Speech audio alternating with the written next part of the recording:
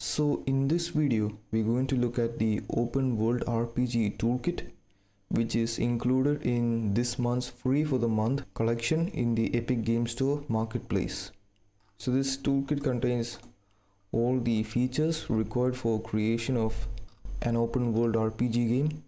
So you can scroll down over here and you can see all these features over here. And again, as with everything, I recommend you to check the documentation and the YouTube videos over here. Now I do want to mention that the documentation and the YouTube is not very beginner friendly, at least from my point of view. I don't think it's that beginner friendly. I found it a bit difficult to follow. So with that out of the way, I'm gonna create a new project out of this. I had already created a new project. So this is the level that you will end up with after you have created a new project. And like with every other project, you will find a lot of shader compilations over here if you're starting this for the first time. And then let's try this out. So I'm going to play this, and again, as you can see, I had already played this, so it's load game for me, not new game. And again, you have all these options over here. So go back here and then load the game, and you'll be met with this area. And now you can press the H button to open the controls in the game, and in here you have several controls. So you have the option to control the eagle by pressing the V key over here, and this is something that I don't know, is probably used for navigating and identifying points of interest in the map.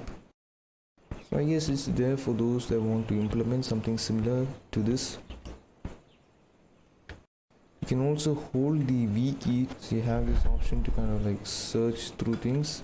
You can press the N key to open the map, and in here you have the option again kind of have a quick overview of how the map actually looks like. You can again zoom in and zoom out, and again there is options to create this map in this toolkit, so I'll show you that later. So I'm going to press the N key again, and you have all these experience points that pop up whenever you enter a new uncharted area.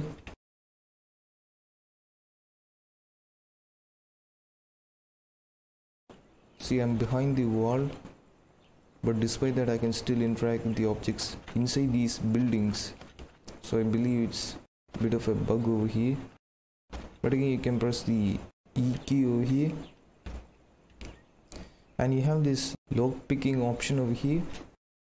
So the way you do this is you're going to move the mouse cursor back and forth to control this over here, and you'll press the right key to kind of move this little thing over here.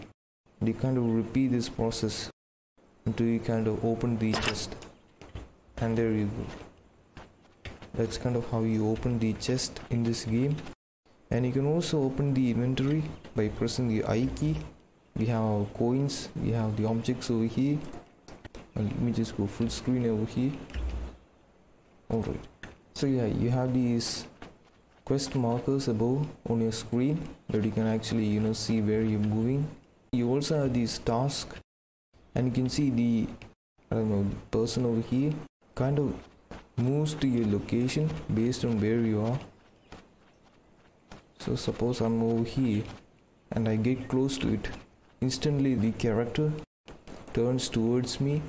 So I'm going to press the E key to take the task. You can see there's a little icon that showed up. So again, it's mostly complete toolkit. So to test this toolkit out, I'm going to click on File, New Level, and select Basic. I'm just going to delete this and then go to Select Mode and then select Landscape. I'm going to select over here, search for Landscape Material, reduce the size of the landscape by 6 on both X and Y axis, and then I'm going to paint and add the various layers in this landscape. Once you have done that, you can just play around in here. So I'm just gonna, it will take some shader compilations, so I'm just gonna paint this all over here just to quickly create some kind of a map, I guess. After this, I'm just going to go back to the select mode over here, go to content browser, and I had imported the third person character in here. So I'm going to go to the level prototyping meshes and then add a couple of meshes just for demonstration again. After you have done that, I'm going to go back to the content browser, click on the advanced world interaction folder over here, and in here you have to search for BP map target. So just type map target and you have this blueprint called map target. Drag this over to the scene, and then what I'm going to do is I'm going to click on perspective, select top, so we're in top view. Make sure that the view over here is unlit so you can see clearly. And again in the outline I'm going to select on the target over here. This particular target must be positioned in the upper right corner of your map. So in the details you can see under default target point type upper right. So I'm going to position this in the upper right corner. After that, duplicate this, and this time we need to go to the details and change this to lower left. So this target point must be positioned in the lower left corner of your map. So drag this target point over to the lower left corner and then position it there. So after you have done that, you're going to go back to one perspective view. I'm going to go to the content browser over here, go to advanced world interaction folder over here, then search for main GUI, and we have this VB main GUI over here. Double click on this, and in here we're going to go to the BB world map over here under the hierarchies over here, and in here we're going to go to the details, and over here you have this option called default, and under default you have this option called map texture. This map texture is what's going to be used as a map, which is going to appear over here in the compass, but also in our map when we press the M key. So currently I don't have a map texture of our world.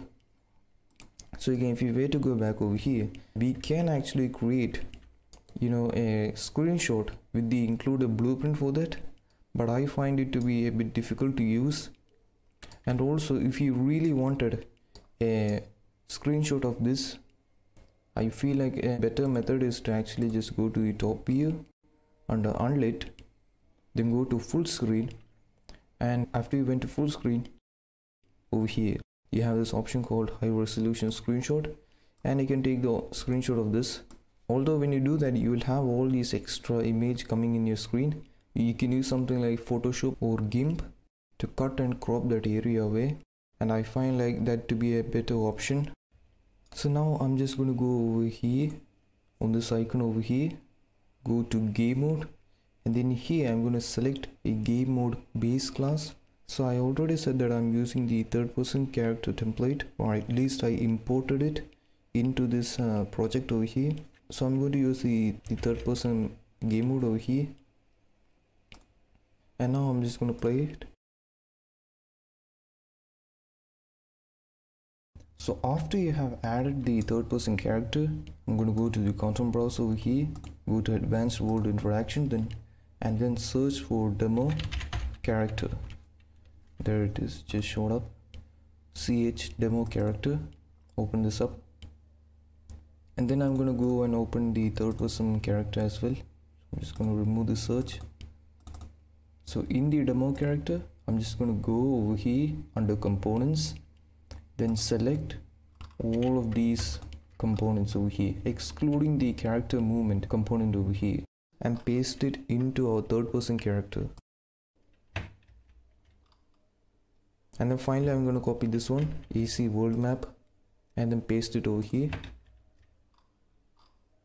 And once you have copied all of that, I'm going to go back to the demo character again, and then I'm going to copy this group over here that is highlighted in this yellow color, and then paste it over here in the event graph.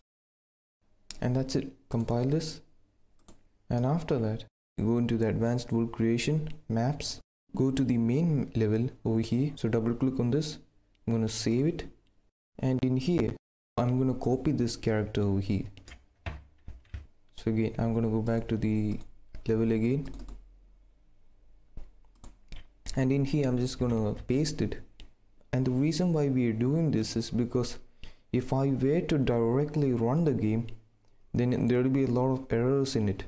And the reason is that it's actually trying to search for any actors in the level, but it's not able to find any actors, and hence it's creating all kinds of errors in the code. And unfortunately it is not documented well in the documentation. So now I'm going to play this, and there you can see everything is working properly. And if I were to go to the world map, you can see I can go around, navigate, and when I zoom in you can see I have our task over here that's been highlighted. And yeah, that's about it. I do want to remind you guys again that this toolkit is not very beginner friendly. The documentation is very poor. It took me a lot of time to kind of get this to work, and you know, the YouTube channel is also not that that great, but it's better than the documentation. So if you're looking to try creating this, I would recommend you to check the YouTube channel. So yeah, that's about it. Thanks for watching and see you later. Bye.